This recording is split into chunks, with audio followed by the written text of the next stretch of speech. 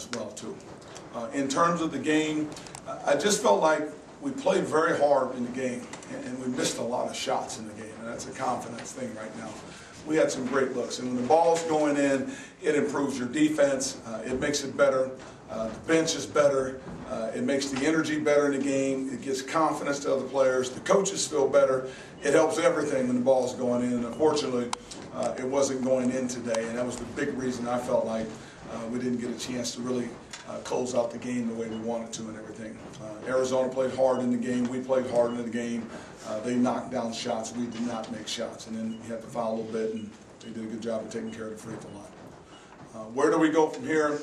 You know, I told my guys, and this is a very important time to teach with this group right here, because 3 weeks ago they were in a great place, and they really were.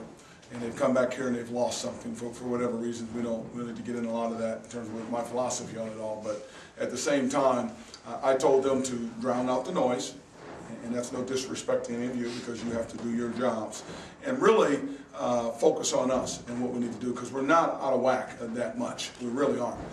It would help to get some confidence. We can make some few shots. I'm anxious to take them on the road, even though we're going into 2 tough environments for us. That's okay, but I think the road is a great place for teams to grow and come together.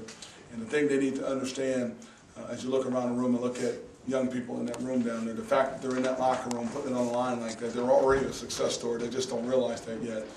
We're just going to go back to work with them starting Monday. We're going to grind a little bit. We're going to open some things up in terms of lineups and things like that. But I think there's some things that we can do and really get them together and get them out of here right now is what we need to do. For the win today, you guys would have probably gotten a share of first place. We would have definitely probably had obviously had a share of first place depending on what happens in the game this evening. But, you know, Oregon State was, I think, you know, way out of it in a 50-point loss a week or so ago. Look at them now. They're playing for a chance at first place. So that's how crazy it is. Washington had just, I mean, looked horrible on the road, and look at them, great. They blow out Cal, who was picked to win. So that's how crazy the league is. So our job is to find ourselves and get back on our game. That's the whole key to this, because there's still a lot that can happen for us right now. With the 3 straight games under 40%, is shot selection a problem with you at all right now? I thought we were much better in our shot selection today. I really did. I mean, we did a good job of attacking 15-foot jumpers. We didn't shoot a lot of threes early on.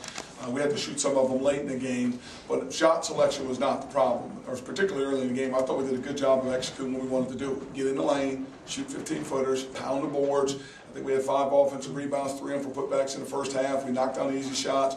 We did some things that we wanted to do, probably missed some free throws we shouldn't have missed.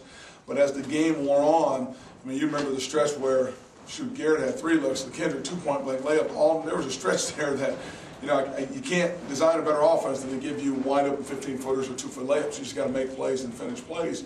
And unfortunately, the ball did not go. So you just go back to work and you stand there with them, and hopefully all of you are hanging there with us as well too. As far as individual performances go, Kendrick last few games had some pretty good games. I guess kind of talk about him. I'm really, really proud of him, and you know, he's going through some things that he has to go through, and it's going to force him to grow, and he is growing through them. But he's come back these last, I'd say 7 or 8 days in practice, the last 2 ball games. And I've never seen a guy to play so hard that he gets cramps because of playing so hard, not necessarily being dehydrated, just playing so hard. And he really, really has battled the last 2 games. So I'm proud of him for that, and we'll just continue to work with him and hang in there with them. And you know, he's one of those guys that's becoming a leader just with this effort right now on his team, and that's a good thing for us. You mentioned opening up the lineups. Do you see Tuan staying on the coming off the bench? You know, a lot of that will depend upon what happens over the course of the next 3 days.